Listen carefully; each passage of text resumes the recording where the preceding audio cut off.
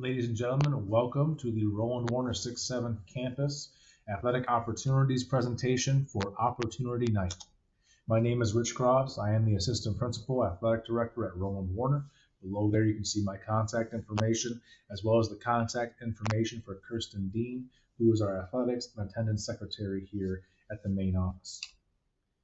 I'm going to give you an overview of what we offer here for athletics at Rolland-Warner. In the fall, which starts in late August and runs until late October, we offer football, sideline cheer, girls basketball, and cross country. For winter one, which runs right after fall sports finish until Christmas break, we offer wrestling and volleyball. For winter two, which runs from the beginning of January, right when we get back from Christmas break, until early March, we offer competitive cheer and boys basketball. And in the spring, which runs from late March, right before spring break, until the end of May, we offer track, baseball, and softball. As you can see there, the asterisk denotes individual sports that the MHSAA has allowed sixth graders to start taking part in as of a couple of years ago. So sixth graders can run cross country in the fall, they can wrestle in winter one, and they can run track in the spring. Those are the three sports that sixth graders are allowed to play. Our clearance process is pretty standard. Prior to beginning practice, all student athletes must complete the athletic clearance process. This entails a couple pieces of paperwork that have to be filled out, signed, and returned to the main office. First and foremost is the physical form. You must get a physical on the MHSAA physical form. We have paper copies available here in the main office. They're also available online at appearlightning.com under the Forms tab, as well as MHSAA.com. And the physical, in order to be good for this school year, it has to be on or after April 15th of the previous school year. So, for example, a physical done on or after April 15th of 2021 would be valid for the entire 2021-2022 school year. There is also an athletic code of conduct that the parent and student athlete must read and sign, agreeing to make sure their conduct, their grades, things of that nature are all in line with the expectations for our student athletes. And finally, there is an emergency contact or a medical card that needs to be filled out by the parents that will travel to every practice and every game with the coaches. That way, if there's ever an emergency, the coaches, myself, any adult can contact that student's parents if there were to be a need to do so. And finally, the last portion of the clearance process is the eligibility check, which will be done by me prior to the start of the season. And we'll get more into eligibility a couple slides later here. So these three forms, the physical, code of conduct, emergency medical card, all need to be filled out, signed, and turned in to Miss Dean in the RW main office prior to the start of the first practice. And again, these forms are all available in the main office on paper, and they're available online at appearlightning.com under the More drop-down Forms tab. Once student athletes have turned in all of their paperwork and their grades are good to go, essentially completing the clearance process, they will get a color-coded bracelet, which must be worn to the first couple practices to, again, verify and show the coach that their athletic clearance process has been completed. Another part of the clearance process is pay to participate. This is a fee that all student athletes must pay prior to the first contest of their respective sport. So if the first football game of the season is on Wednesday, September 17th, they must have their pay to participate fees paid for by then in order to play in that game. These are a one-time fee. They cover the student athlete for the entire school year, regardless of the number of sports they play. It's a one-time payment.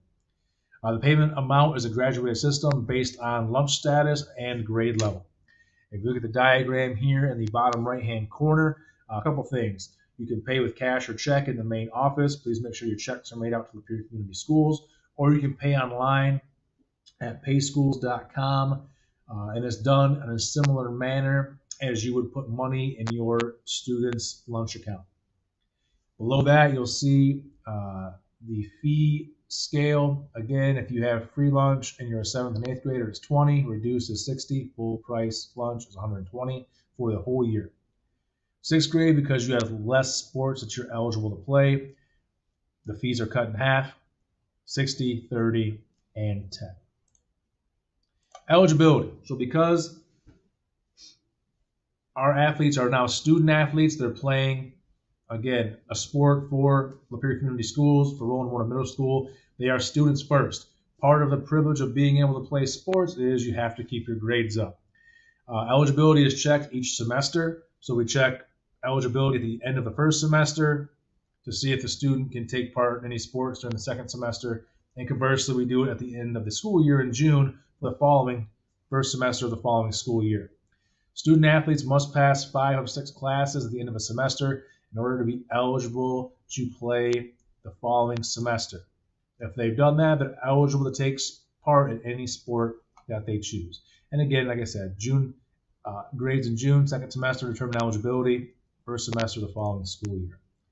This does not apply to incoming 6th graders, much like 9th graders get a clean slate going into high school, 6th graders get a clean slate coming into middle school. However, their grades at the end of the first semester will determine their eligibility for sports during second semester.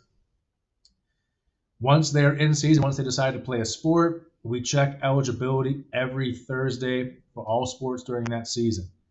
So for example, every Thursday during fall season, we check eligibility for every football player, girls basketball player, sideline cheerleader, and cross-country runner in 6th or 7th grade. So try to simplify it as much as possible. Our eligibility policy is such: if you are passing all your classes on Thursday, you're eligible, you're good to go. If you are failing 2 or more classes, you are ineligible for the following week. Eligibility periods run a week at a time. We check on Thursday for the following week. So that following week starts Monday morning and Sunday night. So passing everything, you're good. Failing 2 or more, you are unfortunately ineligible.